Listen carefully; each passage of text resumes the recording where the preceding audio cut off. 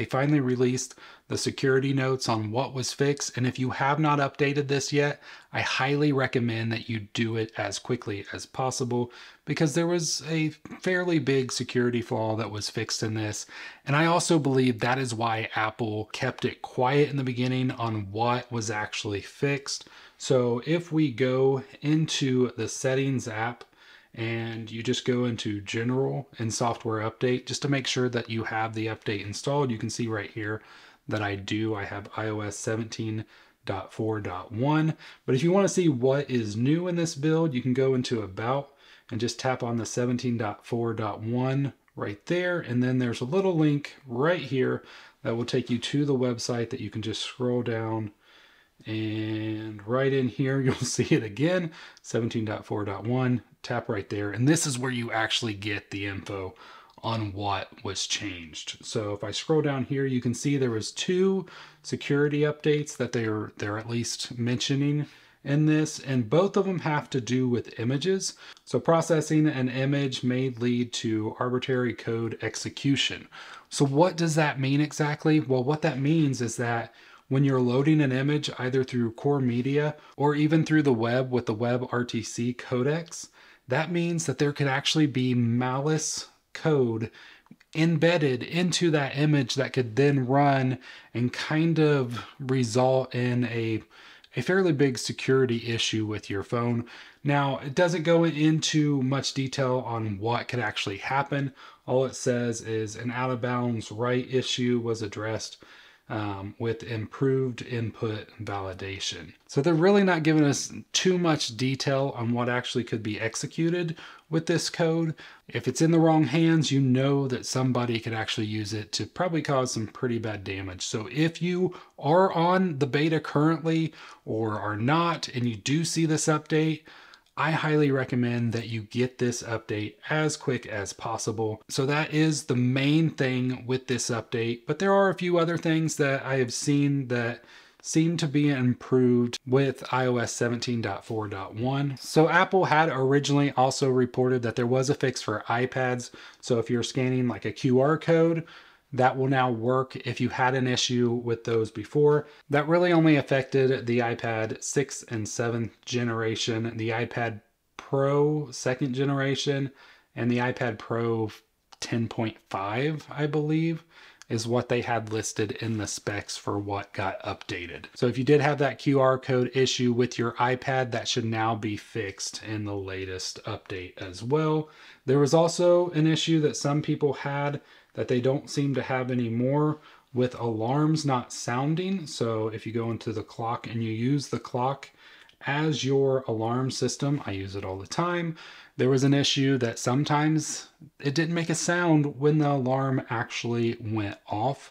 So this was also fixed in this update, or at least appears to be fixed for those that were having that problem. Another issue that people seem to be fixed, and I'm not seeing it anymore, is the notification animation. When you would swipe in to your notifications, originally they would be a little blocky at first and then round off after that.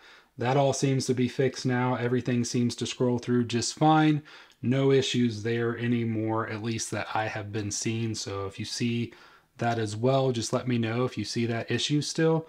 But so far, everything seems to be working great with that being fixed as well. Some users report that their AirPods do connect faster than they used to, and they don't have as many connection issues that they were having before. I've currently not had any problems with that, so I've not seen the issue to begin with. Mine still work fine, and so if you did have that issue, this is also another possible improvement that you may see. So there are still possibly a few bugs in 17.4.1. One of them that I've not experienced myself is when you're going into a video, you know, it plays smoothly, but if you go through and you try to scroll, a lot of people are seeing some kind of choppy video. Mine, like, I mean, maybe it's just the type of video that I've been testing. They seem to be moving pretty smoothly with no issues. So I'm not personally seeing that bug, but I know it has been reported as an issue. Keep that in mind if you do happen to see that.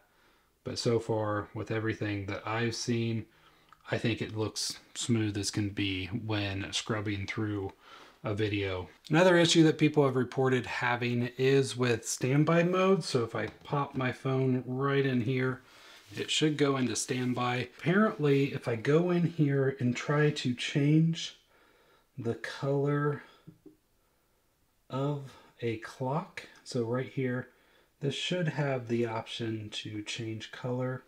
So let's just go ahead and change it to green. Once that color has been set, apparently people are having issues changing the color again. So if I go in here and I tap and hold, it does absolutely nothing. I cannot go into an edit mode at all. This one I still can. And then if I come back into this one, you'll see that little button is gone now. I can no longer edit the color of this clock.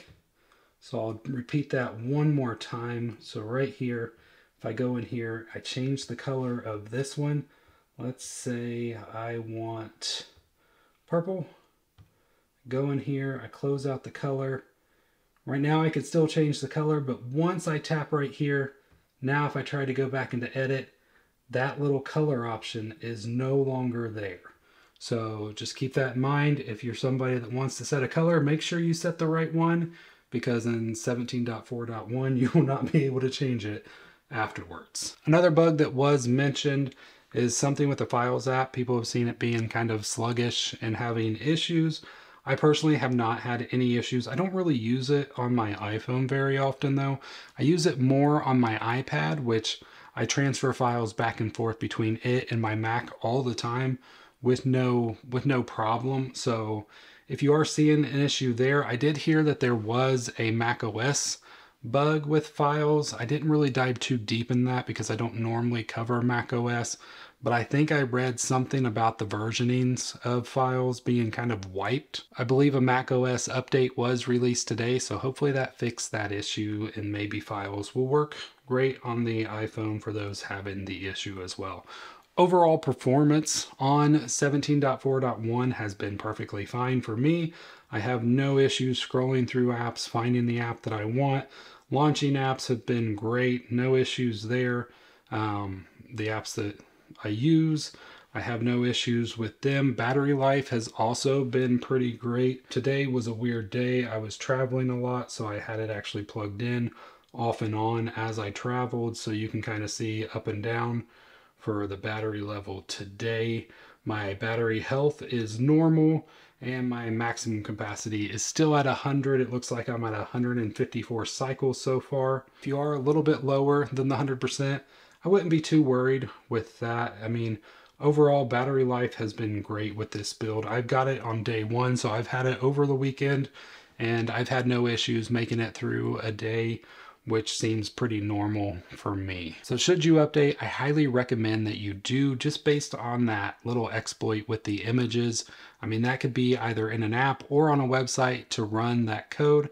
I wouldn't panic about it. Most likely it's not widespread, and anything they're doing, who knows how far it could go, but you're probably not going to run into it unless you keep waiting on updating. If you go ahead and update, I would say you should be fine.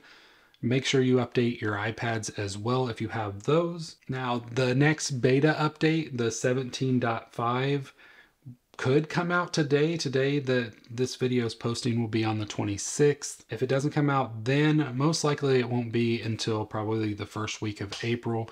The original rumors also pointed to today for the new iPad release, so something with that may have also held back the 17.5. Maybe there was stuff in there about them and they pushed those back, so maybe they're also pushing back the 17.5 beta as well.